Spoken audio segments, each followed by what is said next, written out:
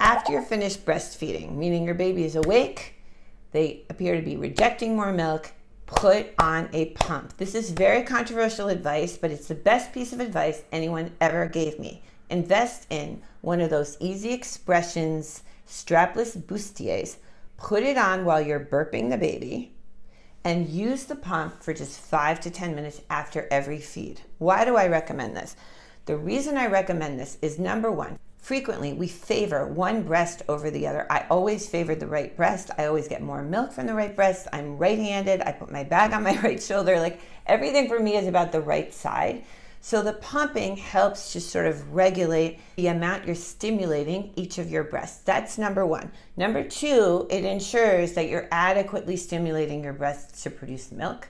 Number three, it allows you to start to build up a really nice quantity of milk, because even if you get 1 ounce after every nursing session, that's 8 ounces at the end of the day. You have a beautiful 8-ounce bag in your freezer, or I would freeze in smaller quantities at this point, like 4 ounces each.